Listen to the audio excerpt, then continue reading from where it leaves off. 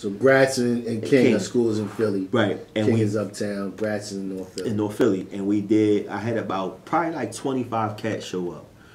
And we did it at Gratz. I'm standing at the top of the steps with the principal. And a young dude come up the steps, and he just come through and he walked to the back. Then he turned around and he come back, and he leaned into the principal. He said, I needed this today. I said, she looked at me, I looked at her. Okay. I don't know what you mean, bro, but whatever it is, I'm glad you got it. And so the goal was to really galvanize 1,000 black men to be impactful, to just hit all the schools and just be present and just show up and be present, give them words of affirmation, you know what I'm saying, cheer them on, make them smile, let them see his day getting started different, because now you're setting a different representation of what black men are to them versus just the guy that's standing on the corner of the block every time you leave to go to school. Like, you cared enough about me to stand out here and cheer me on and tell me that I can be great. So that was the goal with it, you know what I'm saying? It never got to 1,000, but I put that effort in. I'm like, well, let me get to this next level, and then I'm going to go back and do it again, and I'm going to get to 1,000. Nah, I appreciate you. I appreciate the movement, man. Yo, we need soldiers. We need an army. That's what we need. And we need, you know, shout out again to Kelly, man. We talked on the phone 2 hours. This is my man. I keep mentioning him. You know, my OG Kelly's a violence interrupter for cure violence. And we were talking an hour last night, or yesterday afternoon, and we would talk for like 2 hours. And our conversation kept coming back to the same thing, like, yo, dudes is coming home, man, listen, the only way we gonna solve these situations is going on in this hood, y'all gotta step up, man. Like, it don't involve no money, but it involves just dudes coming back to their hood, man, coming back. Dudes that have the most connection with young brothers that's on that block. It gotta be dudes that used to be on that block. Straight up. I agree with you. But that's why I'm also an advocate for black entrepreneurship.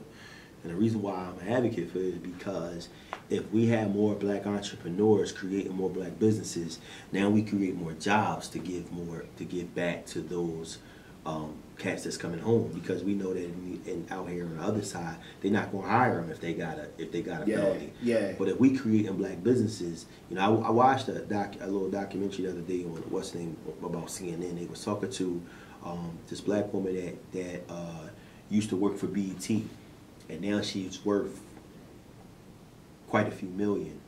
And another gentleman who was in the real estate, he's worth quite a few million. And what they talked about, what she said to me that was profound, was that we're less than a percentage of the 1%ers that's black multi-millionaires, right? And for them, the black multi-millionaires, they still get reminded that they're black, right? So we really don't want you a part of what we got going on over here. But because it's not enough of us in that level or in that stratosphere, that it gets lonely.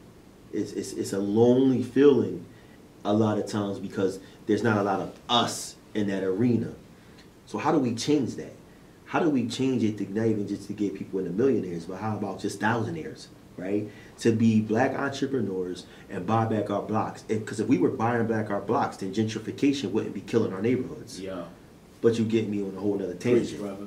You feel what I'm saying? I feel what you're saying. I feel it, and we gotta bring you back, man, because we gotta close out. But that's the illusion of the black middle class. Because the illusion of the black middle class was, if there was really a black middle class here in DC, like people fronted like it was, we wouldn't even have this, because you would have bought them blocks. So stop all that Jack and Jill nonsense and going to the vineyard and talking about where your kids go to school, because you don't own none of them fucking blocks.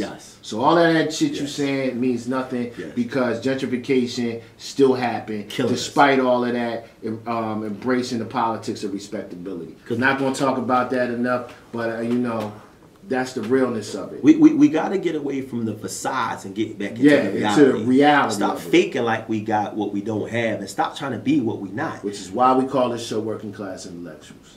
We had that conversation before you got there. So we're about to close out, because we could talk to this brother all night. So you want to close? You got to close? Yeah, I guess I'll close out. He who says he can and he who says he can't Both of them usually right. Yes, they are. Working class intellectuals. Working class intellectuals, Rich Sutton, author, Fear of Becoming a Man, 1,000 Black Men, Amari Academy. The book is dope, my brother. I appreciate you, bro. The book is dope. Thanks Yo, for having I don't me. read a lot of books, man. I mean, even though I'm a professor, I don't read through them all. Like, I might read the beginning to get turned off. Yo, I read it all the way through, my man. I appreciate you, bro. Yo, everybody out there, y'all need to check the book out, man, and come hear this man speak. So when next, how can they contact you? So you can reach me on social media under Mr. PDQ. Mr. PDQ is what I go to on social media, and you can go to the website to get the book at fearbecomingtheman.com. You can go there and grab the book from there as well. Fear of Becoming a Man, Rich Sutton, Uptown Philly 215 in the building representing. Yes, sir. You know I always gotta bring Uptown through. Working class intellectuals, we stand out the way, we stand in our lane, we out of here. Peace. Go.